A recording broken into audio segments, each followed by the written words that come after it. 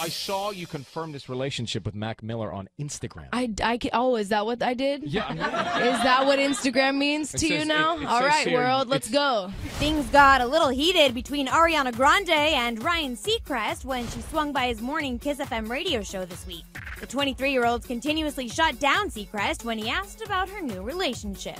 Can I read this? You recently confirmed your relationship with Mac Miller on Instagram. How did we get there? Is that what that means? Well, I don't know. I'm asking.